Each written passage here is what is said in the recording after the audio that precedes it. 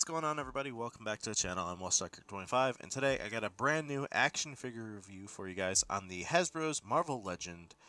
This is the Infinity Ultron Build-A-Figure wave, Mr. Knight. And when I say brand new action figure review, I actually mean it this time. This is a brand new action figure review, at least for me. This was supposed to come out, I believe, in March 2023, and I received it probably a couple days ago. By the time I'm recording this video, it's December 6th. By the time this video comes up, I don't know. Could be sometime this week, could be next week, could be even the following week. But this is, I thought, was supposed to be a 2023 release, but the figure does come in the windowed packaging, which is very surprising. For characters in the wave, you do get right here, you get Moon Knight, Mr. Knight, which I have both of those, and Moon Knight I'll be reviewing separately after this.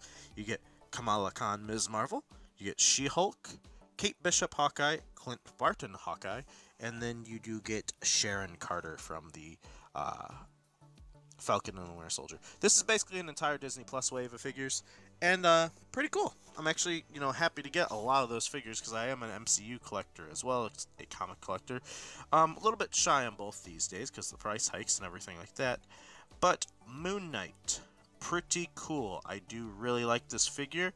I think there are some gripes I have with it personally, with mine at least. I think it could have come with an unmasked head sculpt. I don't know if this is... Okay, that's not permanent on mine. But accessories really quick. What you do get, you get the right arm of Infinity Ultron. Usually I don't include the Build-A-Figure piece, but you get that. You do get a set of fist hands, just little white hands here. There you go. Kind of can see it. It's not really focusing too much on the gloves. Yeah, but they're just a little bit of a like ripple pattern on the back for the gloves. And then you do get two of these really cool. I cannot get these to focus. It is not focusing. I do apologize, but it does not want to focus on this thing. Alright, there we go. There we go. But it's got some really cool, like, gravings and probably, like, Egyptian etchings in the things or whatever, which is really nice looking. You'll get a little nice gold cap on the bottom and the top. They don't plug into each other or anything like that, but they're pretty sick, and I do really like those. For Mr. Knight himself, you do get a very cool new sculpt, I believe, for most of it.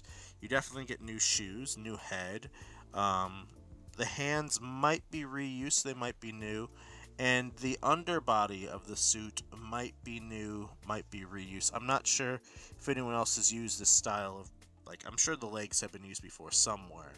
But I don't know about, like, what's under the torso. This is definitely a new piece here as well. But yeah. Definitely new. A new tie, too, I believe, because it's got, like, a different style of marking on there, like texturing. So there's a lot of nice little texturing throughout, like, the shirt and the vest and everything like that. And the head, for sure, has some cool little marks in there, because it's got, like, the scar going down the mask and everything like that, which is really nice. I really like the sculpt work of him. Now, one gripe I have is the shoulder, for example. It, like, has a really hard click here, so it's very, like, you could feel each and every click when I do this. Like, you might even be able to see it in the video of it, like, how it's so, like, the clicking of it. But it's very stuck in certain poses, and this arm seems like it's almost popped out a little bit more. So this arm seems like it's set in a little bit better, whereas it's very nice, easy movement over here. But I feel each and every click on this one. Like, I feel the shaking throughout my hand holding it and the figure, where it's the hard click. So I feel like this shoulder is supposed to be set in more, and it's not. But arms do go up and out this much. Definitely seems like this doesn't get up as high as this one over here, just by like a little extra of a click because it's not in all the way. You get the upper bicep cut there as well. No butterflies. I think Moon Knight and Mr. Knight could have both gotten some butterflies, but I don't think either of them have it. Arms close up that much on the elbow, and then all the wrists on both do swivel and hinge.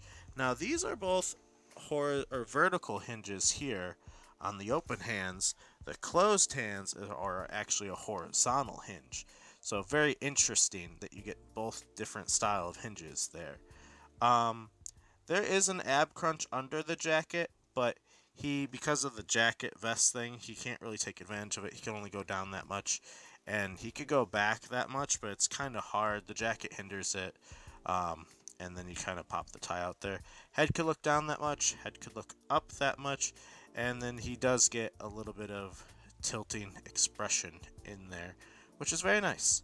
It is on a ball, a diskin ball, and then the waist does have a swivel as well there, waist cut. Legs come up that much, go back that much, not really much at all.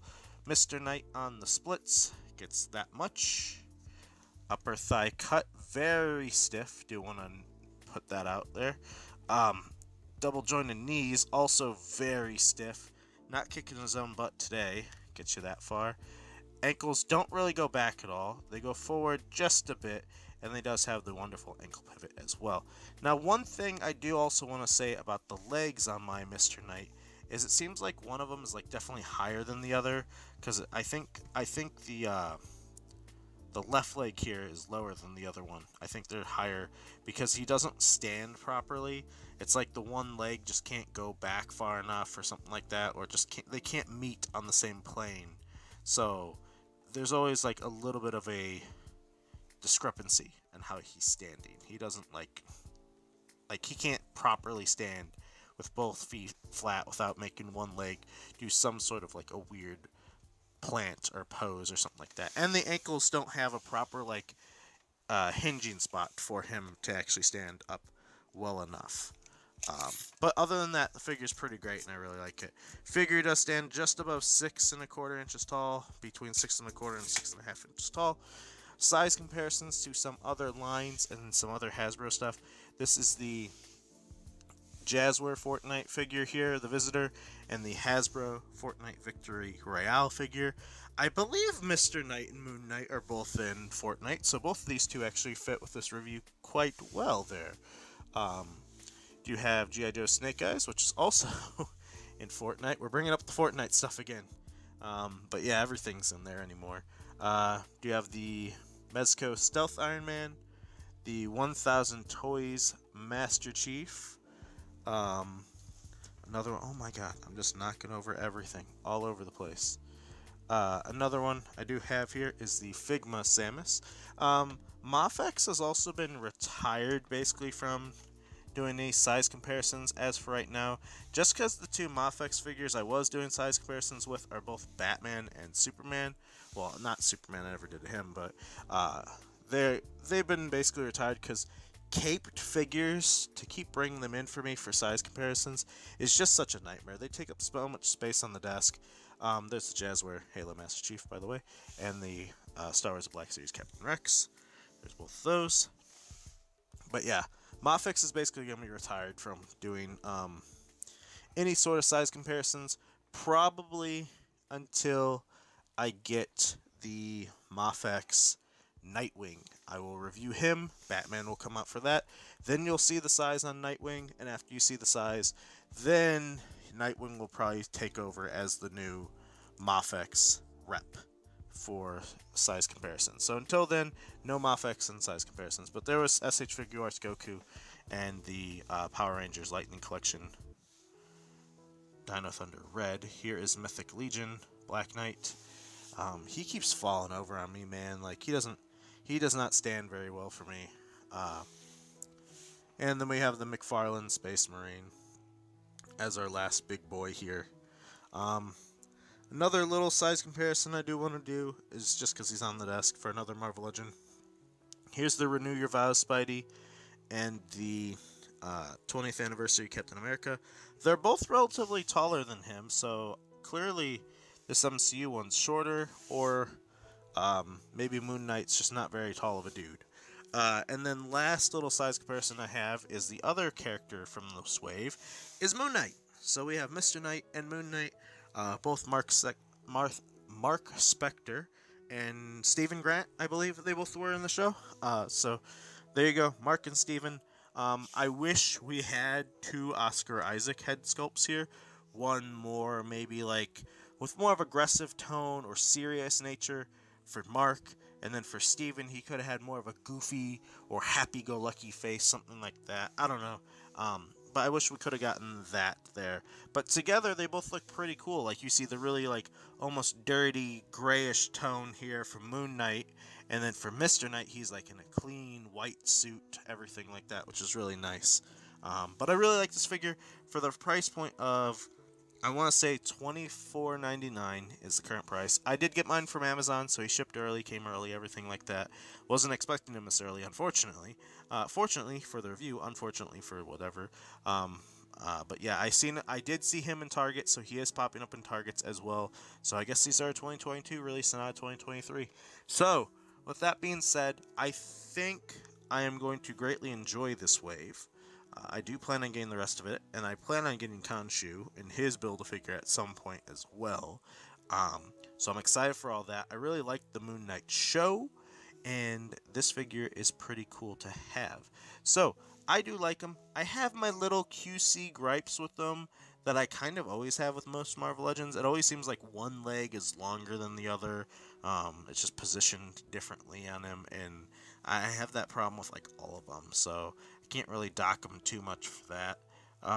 But yeah, that's going to do it from me today, though. If you did find this video helpful, I would always appreciate a like and a subscribe. It does help me out a lot.